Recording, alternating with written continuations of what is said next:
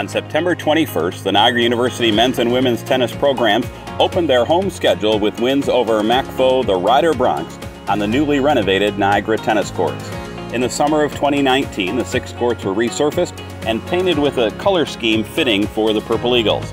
The playing portion of the courts were painted purple with the surrounding surface painted gray. The renovated courts made their competitive debut on a blistering September day as NU hosted the Broncs in the first MAC match for both teams. In the men's match, the Purple Eagles won 2 of 3 doubles matches to earn the point. NU would win in 3, 4, 5, and in 6 singles to come away with a 5-2 match win.